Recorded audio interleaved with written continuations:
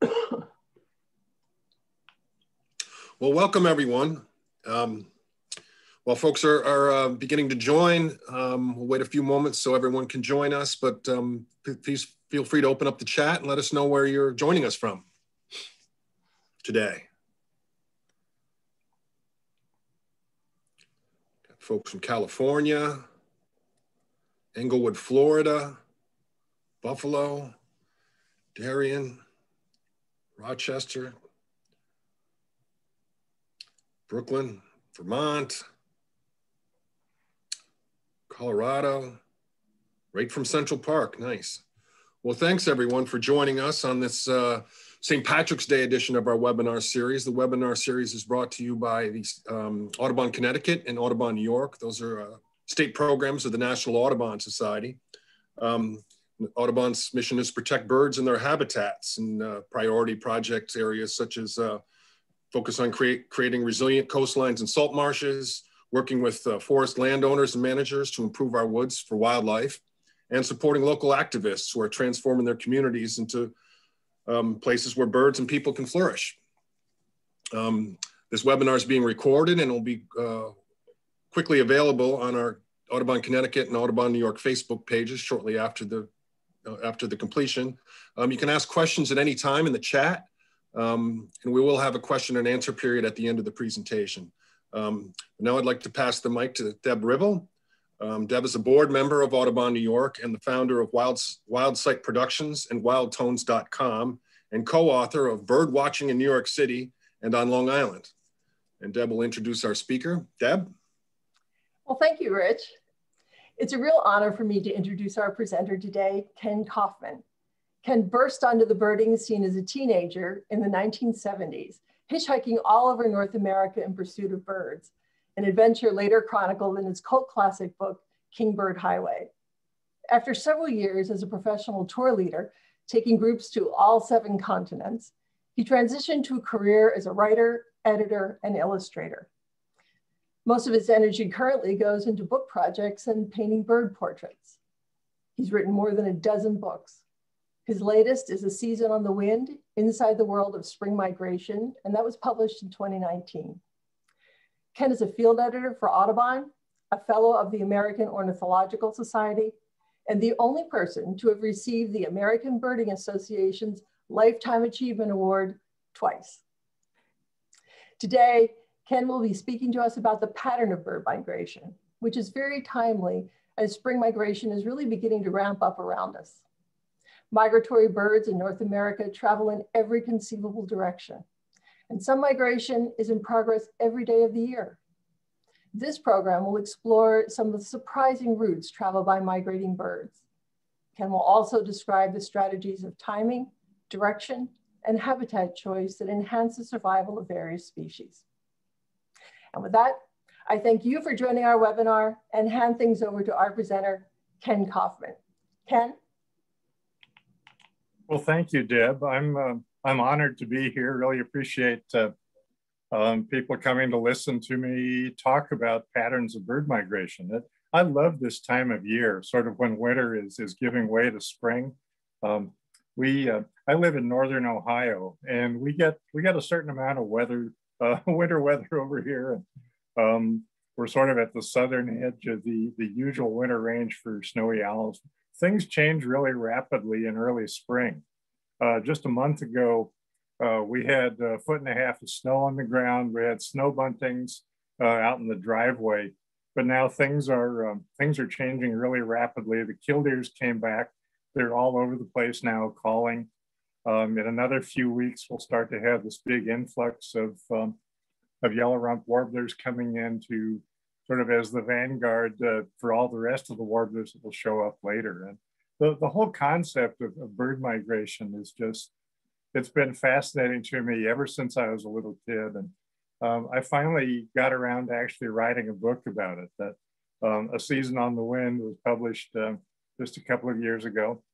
And it's, I can't summarize the whole thing here. So I'm going to go a different direction and talk about the geographic patterns of bird migration, where and when these birds are traveling. across North America and beyond. Now, one of the things about bird migration is that it's a huge phenomenon. It's really a huge, massive worldwide phenomenon involving billions of birds, some of them traveling thousands of miles, but it's a phenomenon that is mostly invisible. Mostly you can't see it. And this gives me some trouble when I'm dealing with editors, like at publishers and magazines. If you're doing a piece about migration, they want to show flocks of birds going somewhere. So, I do the same thing. I use this picture in migration talks all the time, but this was a flock of brant on the coast of California in early January. They weren't migrating anyplace. They were just flying across the bay. But, editors, they always want to have a picture of a flock of birds in flight. So there'll be a suggestion of something like this. Okay, here we are, migration. Here's a bunch of birds going someplace. But, these are actually European starlings. They're not native in North America. They're not really migratory. So I constantly have to sort of bring it back to say, really migration is a wonderful thing, but it's often invisible. And that's part of what makes it so fascinating and why there's been so much mystery about it over the years. Now, an awareness of migration in a general way goes back a long time. At least 2,600 years ago, the prophet Jeremiah in the Middle East wrote about how birds like the stork and the crane and the turtle dove observe the time of their coming. Jeremiah, he was in the Middle East. It's a major bottleneck for birds that are migrating between Europe and Asia and wintering grounds in Africa. So, he noticed the migrants and mentioned it. And it's present in some of the oldest literature in the world. A couple of centuries later, Aristotle in Greece was aware of the migrations of cranes. I mean, cranes are big, noisy birds. So, he observed them going over in spring and fall. And he had heard that they were down in Egypt in the winter and up north of the Black Sea in summer. So he figured out they were going north and south. But for most kinds of birds, the awareness of migration took a lot longer to develop. So you have things like this bird called the Connecticut warbler. This is Audubon's painting of it from the late 1820s. I think he was aware of the fact that it didn't spend its whole life in Connecticut. But he was sort of vague on the details of that. We have this sort of thing with the names of a lot of birds. The magnolia warbler, for example, has no real connection to magnolia trees. The first ones that any scientist noticed happened to be in a magnolia tree somewhere in the south in migration, but that's as far as the connection goes. The Nashville warbler, as it happened, Alexander Wilson ran into his first ones near Nashville in Tennessee. And the bird, it doesn't spend the summer there, it doesn't spend the winter there, it doesn't like country music. It really doesn't have any connection at all to Nashville. But we have these names because the understanding of migration was so fragmentary just a couple of hundred years ago. Now we have birders everywhere at all times of year. So there's a better concept of the fact that birds are in fact migrating, but the details are still being worked out. There's sort of a popular idea of bird migration that birds fly straight north in spring and then turn around and fly straight south in fall. And in fact, there are hardly any North American birds that follow a pattern as simple as that. The reality is actually much more complicated. And when I say that, I'm leaving out the really nomadic birds. I mean, there's some birds that, they never follow any kind of rules. Something like the white-winged crossbill, for example, they may move at any time of year. They may nest at almost any time of year. They're feeding on spruce cones, so they will stop and nest. They'll build a nest, raise young when they come to a place where there's a good crop of spruce cones, and then they'll move on, mostly moving east and west rather than north and south. And so you may have individual white-winged crossbills that are in eastern Canada one year and in Alaska the next year. So they, forget about those. But even with birds that are really migratory with regular summer and winter ranges. They don't really follow this straight north, straight south kind of pattern. One interesting example involves rufous hummingbird. And on this map, if you can see my pointer here, the green area is the breeding range, the blue is the wintering range. The brown stuff here that looks like someone spilled coffee on the map, that's just to indicate where the general mountain ranges are. But so rufous hummingbirds are breeding up here in northwestern US, western Canada, southern Alaska, wintering down in southern Mexico. Now the timing of their migration, their spring migration begins in January, and they start moving northwest along the coast from this wintering range. So at a time that we would consider it to be winter, they're moving toward the northwest and then moving up the coast during February. Some of the northernmost parts of their breeding range they won't get to until later in the spring.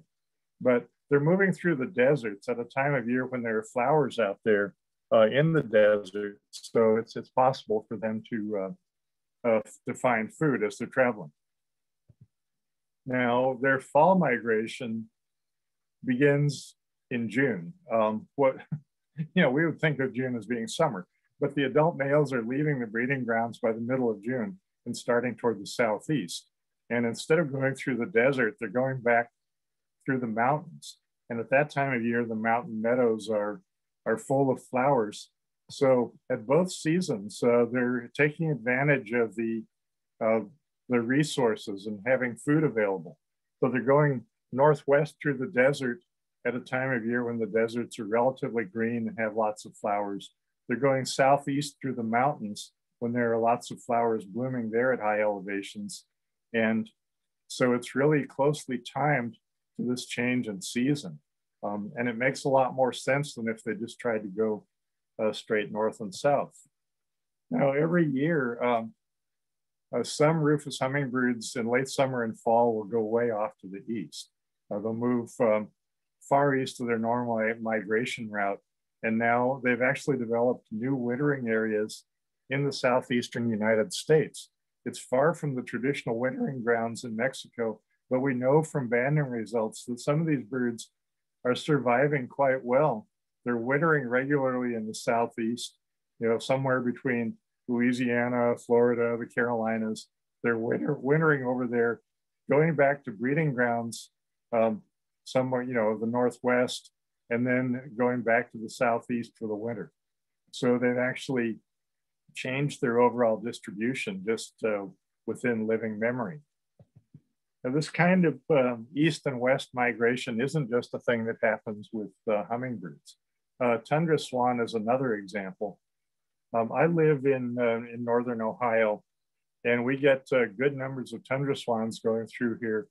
In fact, the last couple of weeks was really a good time for them. Late February, there were thousands of them around. So the red star here is northern Ohio, where I live. A lot of the tundra swans are wintering over around Chesapeake Bay or down into the eastern part of the Carolinas. So in spring, when it's time for them to migrate, they're not going straight north. They're going toward the west-northwest. So they'll arrive here from the southeast, spend a little while, then they take off and they go on toward the northwest. And a lot of these tundra swans that have wintered on the Atlantic coast will wind up in Western Canada or even in Alaska for the summer. So they're going straight across the continent. And you get the similar things with some kinds of shorebirds. Where I am, we see willets in spring, but they're not coming from the south. They're coming from the east. If you're over around the New York, Connecticut area, over on the Atlantic coast, you have willets in summer. Those are the eastern subspecies. They spend the winter in South America. You have willets showing up in late summer and fall, and some of them will spend the winter along the Atlantic coast, mostly just a little south of you. But those are the western birds. They're migrating east and west across the continent. So, they don't follow the rules. They don't follow the maps. That's part of what makes this all even more interesting. Now, the concept of flyways is something that's really well known. This is a generalized map based on the work of Frederick Lincoln from the 1920s and 1930s. Frederick Lincoln was the first head of the US bird banding lab. And when he was first in charge of it, he pushed this big initiative to have lots of ducks banded because he knew they would get returns on those bands. The duck hunters would, faithfully send back the bands on any ducks that they shot. So they could very quickly get lots of returns, get lots of information. So based on the geography of the band returns on all these banded ducks, Frederick Lincoln worked out the idea of there being 4 basic flyways for these migratory waterfowl: the Atlantic, the Mississippi, the Central, and the Pacific flyways. And if you look at these little colorful ducks here, the red and green and blue and black ones, you'll see a lot of overlap in where they go. And that's reality because they do cross over. And so you do have lots of overlap between them. And when you come right down to it, the whole concept of flyways doesn't work as well for a lot of other birds, but it's extremely useful as an organizing principle for things like waterfowl management and also for a conservation group. National Audubon they're organized by flyways now. The things we do, you've got regular communication among states that are within a flyway, and it makes a lot of sense because if you're in New York, you've got more in common in terms of migratory birds with the states directly north and south of you than you do with states that would be similar in alphabetical order, like Nebraska or New Mexico. So we use this system of flyways, but to make it really useful, it's important to realize that a lot of the birds are not following this. And in particular, for most kinds of birds, there are not gaps between these flyways. They're not like highways in the sky with empty space in between.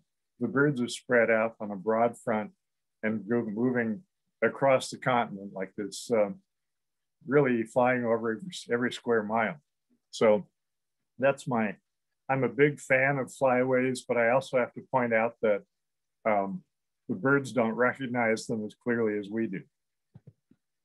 One thing that's really interesting, if you start looking at patterns of migration for a lot of birds, and if you look at land birds, the songbirds and so on, there's a real concentration of them in the eastern half of the lower 48 states.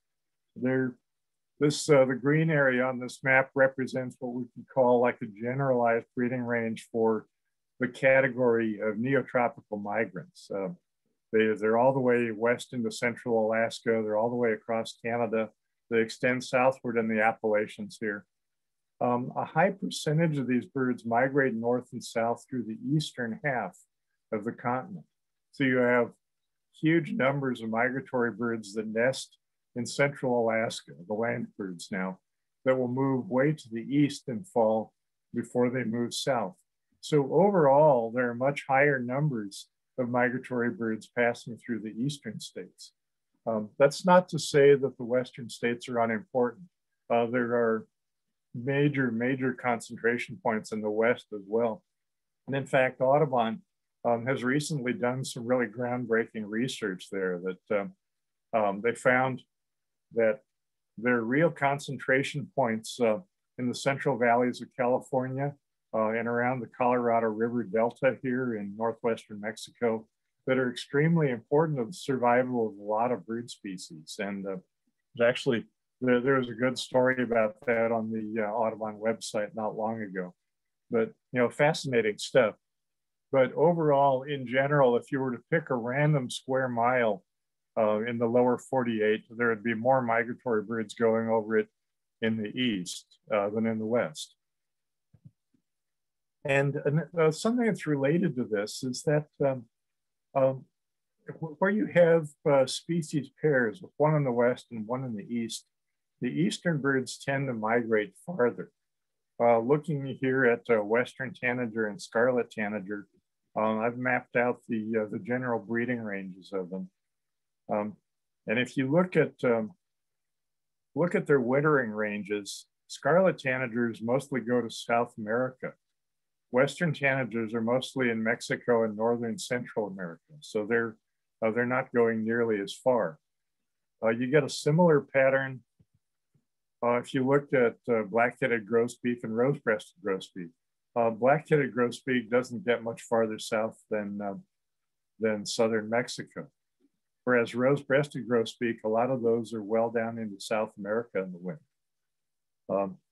And likewise, you get a similar pattern with these two orioles. Bullock's oriole, Baltimore oriole are close relatives, but Bullock's oriole is mostly in Mexico and barely into Guatemala in the winter, while Baltimore orioles get down to South America in good numbers. So in general, you have in the east, you have more individual migratory birds going through, and a lot of them are migrating farther. Just an interesting pattern. You know, there are more bird species in the west than there are in the east. So where is the birding better? You know, that's an ongoing debate. One thing that happens is that many of the birds that we think of as eastern are actually both eastern and northern. Looking at this map for rose-breasted grosbeak, it's an eastern bird, but its breeding range extends over to the base of the Rockies here in Alberta, even northeastern British Columbia. And so if they go a little bit off course in fall, they can show up anywhere in the west. And so as a result, for a lot of what we consider to be the eastern birds, they show up in the west as vagrants pretty often. So if you're looking for vagrants, vagrant hunting can be a lot more productive in the west. When I lived out in Arizona, you know, we expected to see some black and white warblers every year, even though it's an eastern bird. Now that I'm living in Ohio, I've seen a couple of black-throated gray warblers here, but it's really a big deal when you find one. So just another interesting thing that comes about because of these migration patterns. These east-west shifts can be even more obvious when you're looking at birds that are truly long-distance migrants, like some of the shorebirds. White-rumped sandpiper is a good example, breeding in the high Arctic of Canada and Alaska, wintering all the way to the southern tip of South America. Looking at some of these birds, buff-breasted sandpiper, this is a long-distance migrant. The green up here is to represent its breeding range. Northern slope, it's the north slope of Alaska and mostly the Canadian high Arctic. Winters in southern South America on the grasslands here in Argentina and nearby countries. And if you look at their spring migration, it follows a fairly narrow corridor. A lot of this here in South America is speculative. Some friends of mine just recently saw buff-breasted sandpipers in eastern Colombia around here, and there actually aren't that many records of them there, but that's probably mostly because there aren't observers in the right habitat at the right season. They pretty much have to be flying over that area because they're not anyplace else. But they get up here to North America, they're concentrated in eastern Mexico, and then coming up through the central Great Plains before spreading out to these Arctic breeding grounds. Now in fall, some of them come back down the same way, and again, you see buff-breasted sandpipers coming through the Great Plains. But then there are others that go way to the east. They come through the Great Lakes, through the Atlantic coast, and then make a long overwater flight to South America. And so it's these birds, I don't think anyone has calculated the exact time that they would be in the air flying from say, from Canada to South America, but some of them may do that as a nonstop trip. Hudsonian godwit is another species that breeds at scattered points in the Arctic and winters in southern South America. And their fall migration, it involves a really strong eastward shift. the vast majority of the Hudsonian godwits migrate out over the open waters of the Atlantic on their way to South America. And some of them probably, after staging in James Bay, they probably make just a nonstop trip from there. So the spring migration is also a fairly restricted corridor, but it's farther west. And they come up through the interior, through the Great Plains. Really, they're much more unusual away from the Great Plains in spring than they are in fall. I just love these patterns. Now, Franklin's gull, most gulls, if you start looking at them on the range maps, most gulls are not long distance migrants. You know, you get some Arctic species of gulls, make it all the way down to, you know, the lower 48 states. But in general, if they're a real high Arctic breeder like Glaucus gull or Iceland gull, you're sort of looking at the southern edge of their winter range if you're in New York. Franklin's gull, though, that's one that's it's a long distance migrant, and it's interesting that it breeds mainly in the interior. It's mostly the southern part of the Canadian prairie provinces. It's up in the Dakotas and scattered spots in the west. You would think that this would be a gull that wouldn't be likely to show up on other continents, but it does, and that's because of its migratory route. It's got one of the longest migrations of any of the gulls. This orange arrow here indicates where they're migrating. They come down through the Great Plains in fall, down the east coast of Mexico. They cross the Isthmus of Tehuantepec, continue down along the west coast of Central America to wintering grounds all along the west coast of South America. So it's a prairie bird in the summer, it's a coastal bird in winter. And with this long migration, they do go off course. They've been found in Europe, in Africa, in Australia, just an amazing globetrotter. The only gull that really migrates farther is the Sabine's gull, which is very much a seabird for most of the year. So I just love these patterns. That's you can if you go to there are places on the northern plains, like in the Dakotas, where you can see thousands of Franklin's gulls in summer up over the marshes. And then if you go to Lima, Peru, in winter, there are these huge flocks of Franklin's gulls right along the waterfront, down there on the docks with things like Inca terns and red-legged cormorants and Peruvian boobies and so on. Here are these huge flocks of Franklin's gulls on their wintering grounds. And I love seeing in these different settings.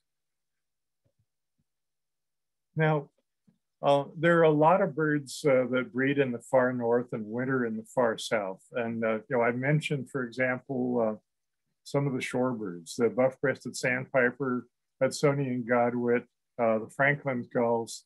They breed in the northern hemisphere, winter in the southern hemisphere. There aren't very many land birds that go the opposite direction. You know, if you were at, you know, take the latitude of New York and go to that latitude, that number of south degrees in South America, you would see migrants there that breed in North America. You would see things like bobolinks. You would see buff-breasted sandpipers. But if you're in New York, you're not seeing migratory birds that breed in South America until you go offshore, because there are a lot of seabirds that breed far south of the equator and spend their winters on the northern oceans. Great shearwater is one example. Wilson storm petrel is a great example. All of their breeding areas are around the southernmost continents, around the southernmost tip of South America, around the Antarctic. But if you go offshore in the Atlantic coast, anywhere along the Atlantic coast of the US, Wilson storm petrel is one of the most common birds in summer. And they're all thousands and thousands of miles from the areas where they nest. So that's the cultural exchange we've got. We get seabirds from the far southern latitudes coming to visit us when it's our summertime. Now, I want to talk about spring raptor migration a bit. There's so many great examples of migration that I can't resist talking about a lot of them. Only a few species of birds of prey in the Americas are really long distance migrants, but they do account for large counts of individual hawks at a few points in Central America, north to Texas. But north of there, they pretty much spread out so much that we don't really see large concentrations in spring, except around the Great Lakes, because most of these birds don't like to cross open water. So when they get to the south side of one of the Great Lakes, they'll turn and follow it around. So you get birds going around Lake Erie, you get birds going around Lake Ontario, and you'll see big concentrations at places like Derby Hill in upstate New York. You'll see concentrations at Whitefish Point in Michigan. And so they're only really concentrated where they're forced to be. We see more concentrations in fall when the raptor population is swelled by all the young birds that have hatched during the summer. So there's some that are coming down along the Atlantic coast. There's some that come down the eastern ridges. They take advantage of the updrafts rising up. When wind hits some of these ridges, it forms updrafts, and the birds can just glide along there for miles without having to flap their wings, without having to burn up any energy. You get big concentrations on the north side of the Great Lakes in fall, coming through the Detroit area, coming through Hawk Ridge at Duluth, Minnesota. Just big numbers that have come around Lake Superior and then turn the corner and head south, and then they disperse again. Out west, there are lots of different concentration points for hawks all along these ridges, but there's so many different ridges that they can follow that you don't get big concentrations of hawks there like you do in the east. So all across the Great Basin, all along the Rockies, you get small concentration sites of migrating hawks. But then you get down into Mexico and things really become concentrated. Birds from across most of the continent move into the eastern coastal plain of Mexico in a very concentrated way. And if you look at, this is the Mexican state of Veracruz, and there's a point here where the mountains come down almost to the coast. And so these birds that have been moving south along the coastal plain, they're moved into this bottleneck between the ocean and the mountains. And you get these vast concentrations of them. It's called the River of Raptors. And being there in early October is one of the most amazing things you can imagine. When I was, the biggest day that I've seen there was a day when the official counters from Pro Natura said that the total count was 400,000 birds of prey. But, you know, for all I could tell, it could have been 1 million. Just, it's staggering. And it's just because they don't want to fly over water. So they're going around, taking the long way around. You know, if you look at, if you compare North America to Europe, compare the Americas to Europe and Africa, migratory birds in both areas have bodies of water they have to deal with. Here in the Americas, they have to go around the Gulf of Mexico and the Caribbean. In the old world, they have to go around or across the Mediterranean. And that's coupled with the fact that the Sahara Desert is just to the south of it. So here's looking at a migratory raptor from the old world. The European honey buzzard has several different migratory routes, and they're set up so that the bird can avoid the long crossings of open water. Something like that happens with smaller birds too. The willow warbler is a long distance migrant. The green, again, up here is the breeding range. The blue is the winter range. And they have to deal with the Mediterranean.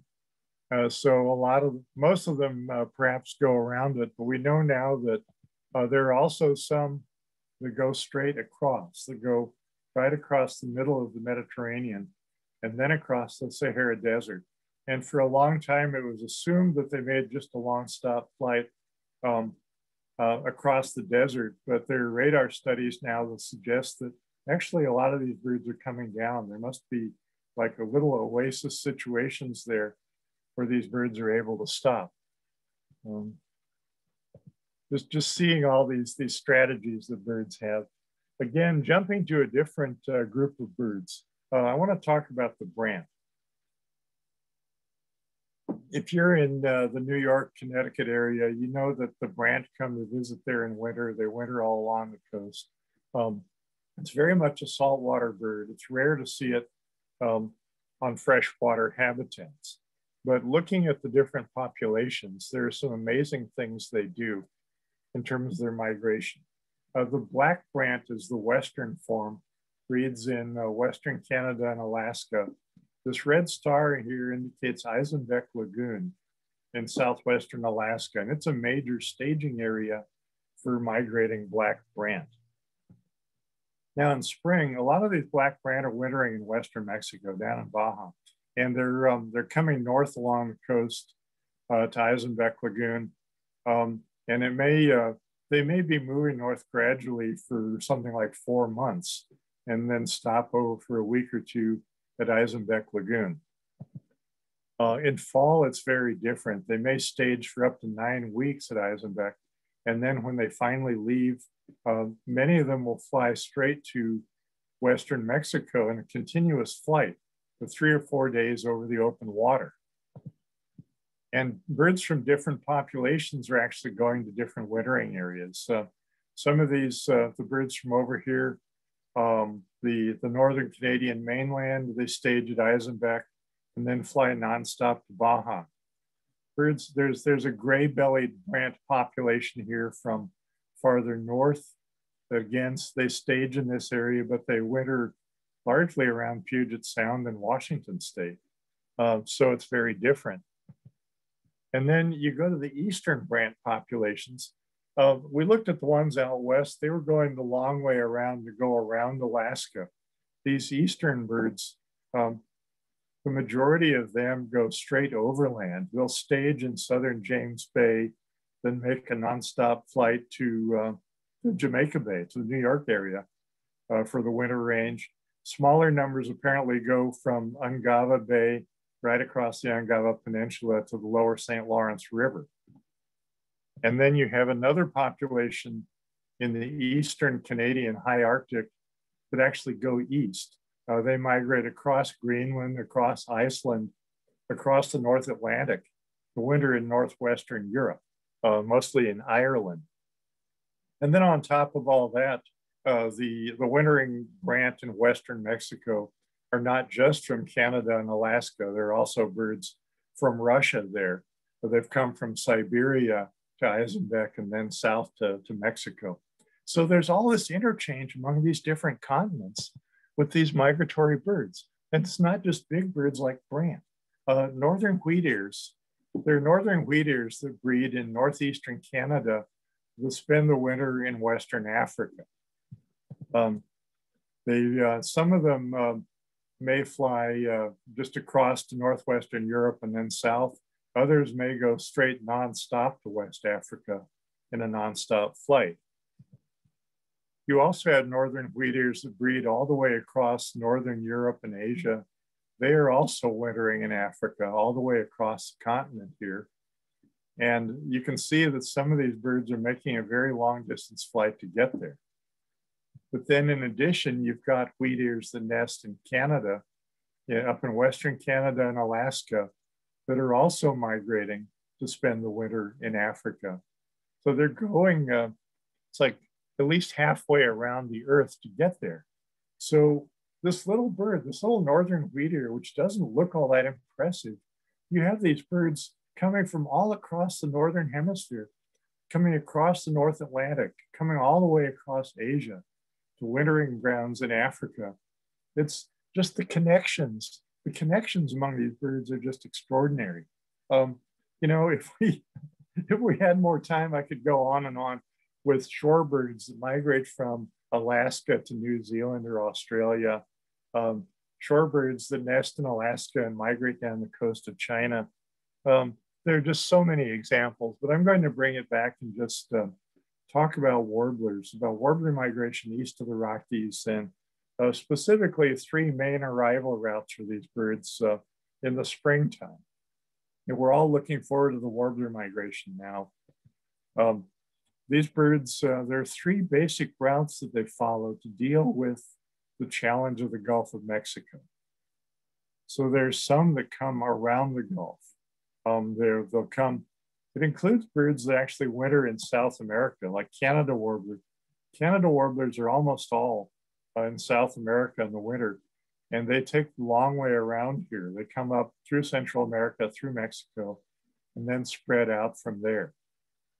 They're among the later migrants to arrive, and it could be partly because they're taking this roundabout route. Wilson's warbler is another bird that does that. They winter mostly in Mexico, so it makes sense for them to go around the Gulf of Mexico instead of flying across the water. Then there's this major route that crosses the Gulf. Birds taking off from the Yucatan Peninsula, flying straight north across the Gulf of Mexico to the Gulf Coast. This flight for a small bird takes something like 18 hours. So they're taking off just after it gets dark, flying straight north, arriving the middle of the day the next day. And if the weather's good, they'll go a fair distance inland before they come down. Magnolia warbler is an example of a bird that follows that route. Chestnut-sided warbler is another. Blackburnian warbler is another, coming from wintering grounds in South America and then spreading out across the northern forest after it crosses the Gulf of Mexico. And then there's the other route that comes up through Florida. And this is especially useful for birds that winter mostly in the Caribbean, like the black-throated blue warbler. Black-throated blues are mostly out here in the greater Antilles in winter, so it makes sense for them to come up through Florida and then spread out from there. Blackpoll warbler is another good example. Blackpolls winter in South America. They come up through the Caribbean, through Florida, and then spread out from there. So their spring migration, some of them are going from Brazil to Alaska, and it's really an impressive thing, but what they do in fall is even more impressive. Here's sort of a map of the spring migration route to Blackpoll warbler, coming from South America through the Caribbean, through Florida, spreading out to this breeding range across Canada and Alaska.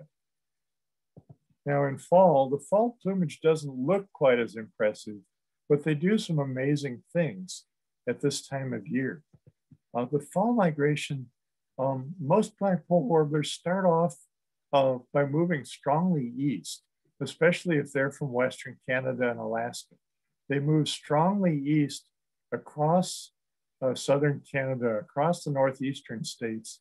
Sometimes we have huge numbers of them in northern Ohio along the edge of Lake Erie, but they're not moving south. They're moving toward the east-southeast. And most of that population is believed to make a long flight over the open ocean. They're not going down through Florida. They're going out over the water and flying south. Some of them will come down in islands in the Caribbean. Some apparently go nonstop all the way to South America. And it's a flight that can take up to 80 hours. I mean, think about that. Think about being a small bird weighing like an ounce or so. If you're a Blackpoll warbler, totally fattened up for migration, you double your weight to something like an ounce. And then you fly for 80 hours across habitat that looks like this, you know, and you can't swim. There's no place to land out there. So you just keep going.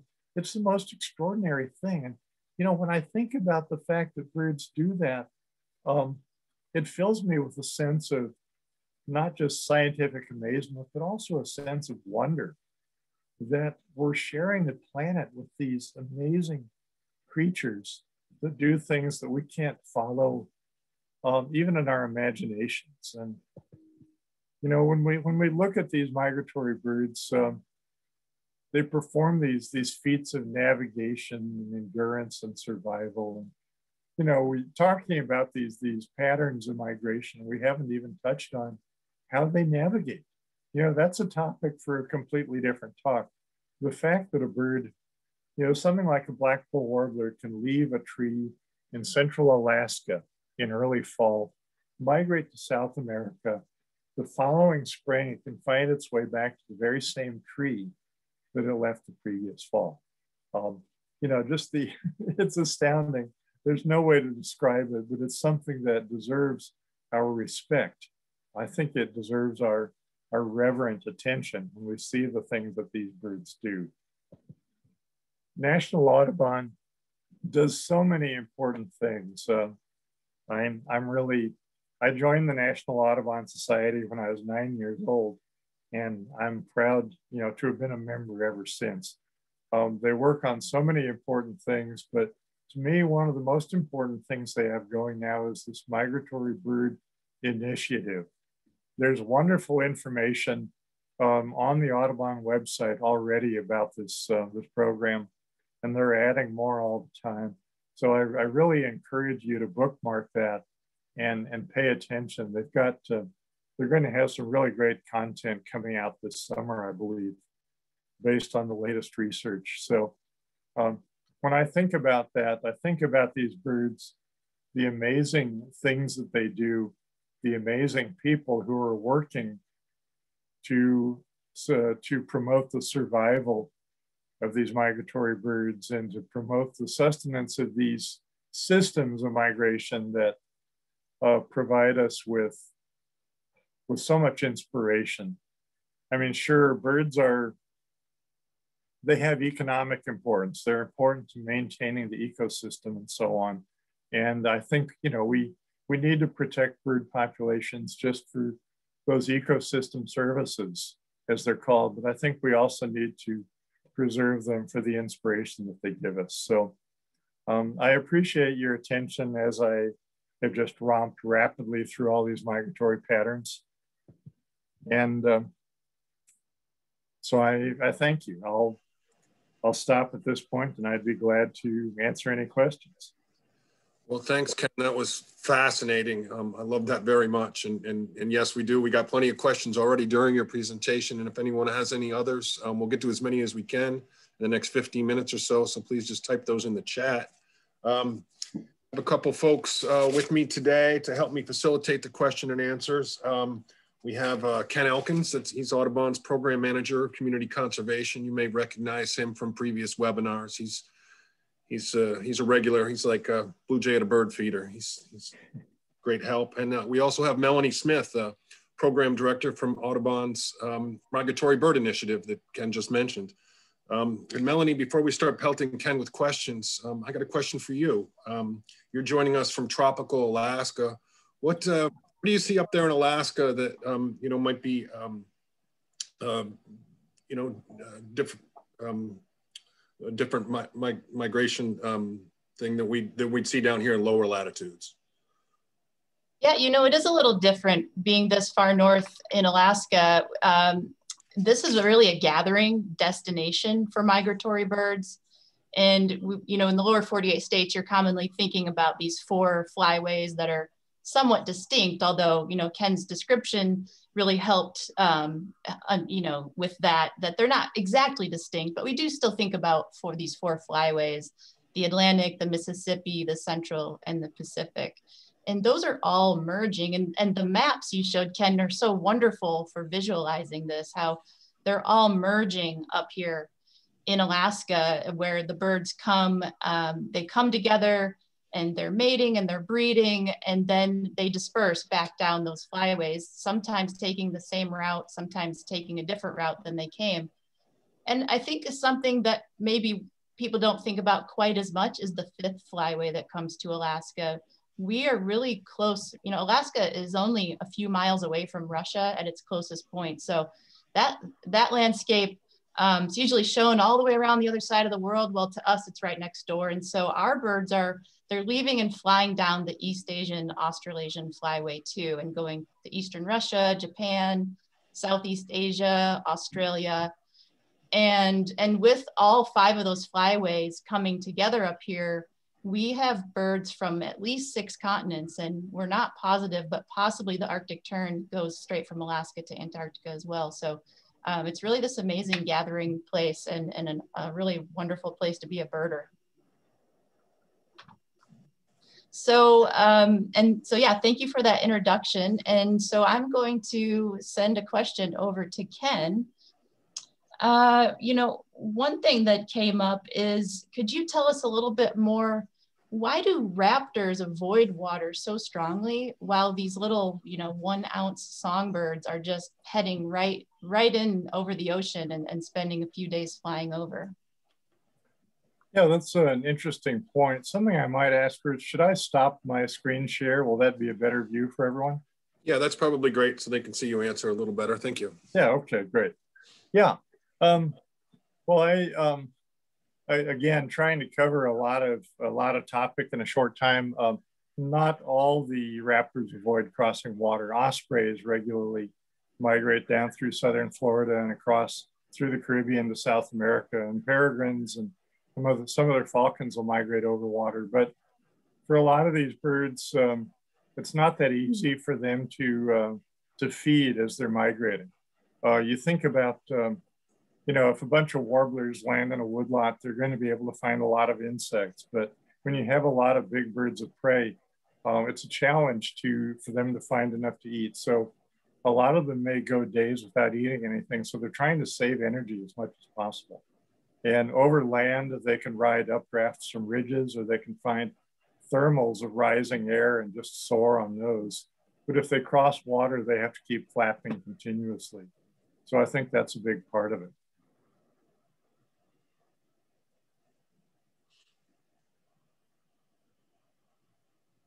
So on that similar topic, Ken, of migrating long distances, how do these migratory birds adapt when they encounter a storm or a major change in winds? And is there some sort of maximum wind that they can't tolerate? Yeah, that's a good point. Most birds will migrate when the winds are favorable. Like a small bird, like a warbler migrating north, it may fly overnight and then come down and spend several days feeding and resting. And when it takes off again, it'll be a night when the wind direction is favorable for where it wants to go. And so they try to avoid storms if they can. With larger birds, they're able to power their way through. We actually know there were a couple of satellite tagged whimbrels, which is a big kind of sandpiper that actually flew through hurricanes and made it out the other side and continued migrating, which is astounding. But yeah, especially with the smaller birds, they'll look for weather conditions that will help them get where they want to go. Hey, Ken, someone asked, how long does the really long distance migrations take, like the white-rumped sandpiper from Terra del Fuego all the way to the Arctic? Yeah, that's we don't really know in detail about some of those birds. Some of our best information is on, this is something that Melanie will be really familiar with, the bar-tailed godwits migrating from Alaska to New Zealand. And some of those have been satellite tagged and they've made it as a continuous flight, and flying for 8 days, 9 days, just over the open water from Alaska to New Zealand. Most birds make migrations in stages, and so they may, if they're not just crossing, like crossing open ocean or something, they'll take weeks to make it from breeding grounds to wintering grounds, or vice versa. So we're wondering whether these migration patterns have changed in response to climate change. That's a good point. Yeah, we know that the timing of migration for some birds is changing. Areas where there are long-term records. We know now that some birds are arriving 10 days to 2 weeks earlier in spring than they used to. The birds that are flexible in their migrations, like cranes and tundra swans in the Midwest. They're now migrating later in fall and earlier in spring than they used to, and not necessarily going as far south. The eastern population of sandhill cranes used to fly all the way to Florida for the winter. A lot of them are now wintering in Tennessee, and small numbers farther north than that. So there are those changes that are consistent with what we'd expect in warmer conditions. And I'm sure that I'm sure we'll see more changes in patterns. And I think the Audubon's Migratory Bird Initiative is going to be among the first programs to actually figure out what's happening with these changes in pattern.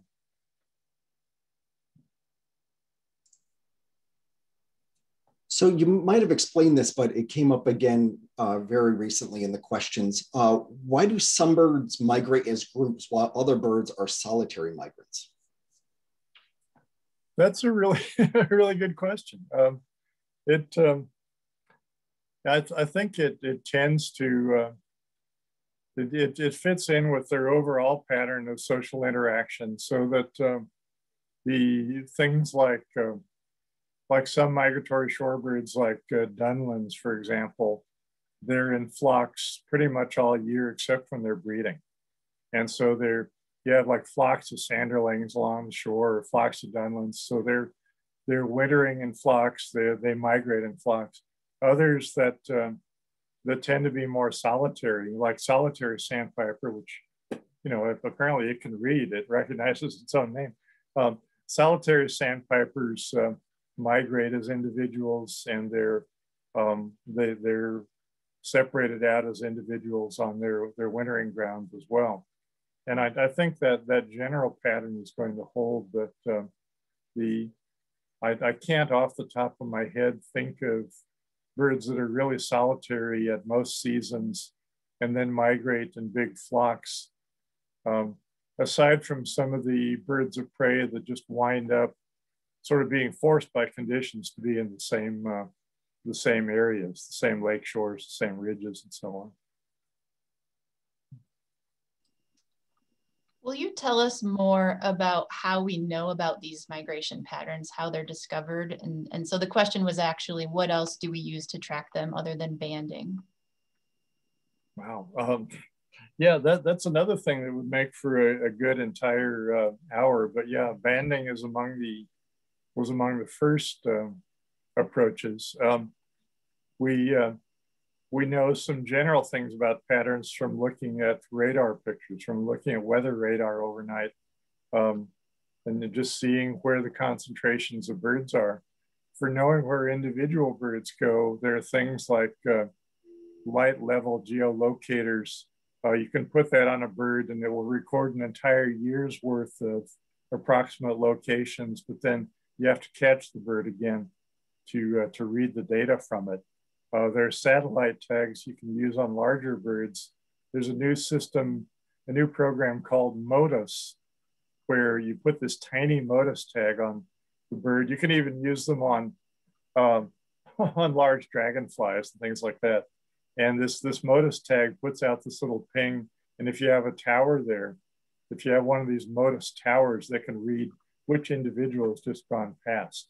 And MODIS towers are being deployed in many parts of the world now. Started in Canada, but there's great data coming from that. But there are a lot of different approaches, and I think we're going to learn amazing things going forward.